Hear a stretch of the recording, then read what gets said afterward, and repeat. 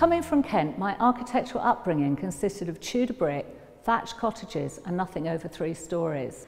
Materials like concrete and steel were reserved for agricultural buildings. Moving to London in the 80s, I was instantly drawn to post-war brutalism, my favourite example being the Economist building, now rechristened the Smithson building, after its architects Alison and Peter Smithson.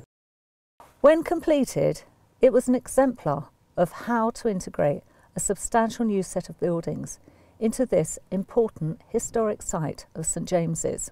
It has been the subject of many an architectural thesis, the backdrop to the iconic 60s film Blow Up, and it housed the Architecture Foundation's gallery in the basement.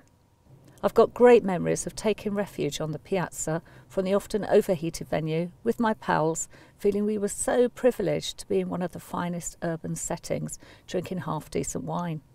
More recently, The Economist had to sell its special home in order to maintain the magazine's independence. The new owners appointed another husband and wife team, Deborah Saunt and David Hills, to sensitively restore this national treasure. The development comprises 3 towers of varying heights, surrounding a raised piazza.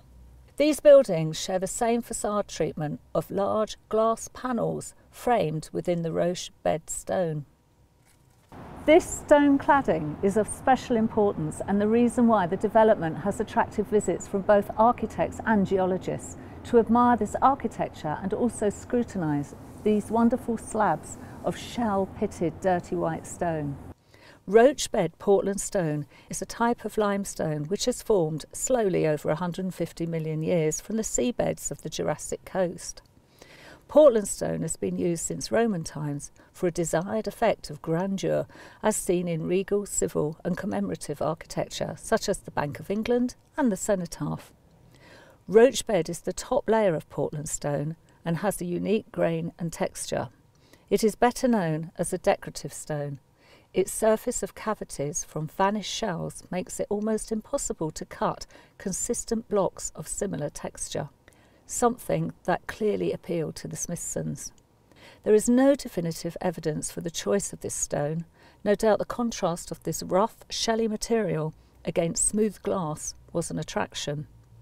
It is more likely, however, that the decision was underpinned from their desire to achieve a more natural, expressive form to humanise the building in its urban setting.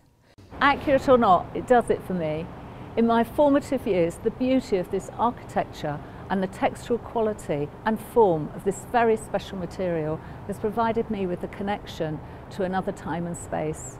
So thank you to the Smithsons for introducing me to Roach bed stone, this ancient wonder of nature.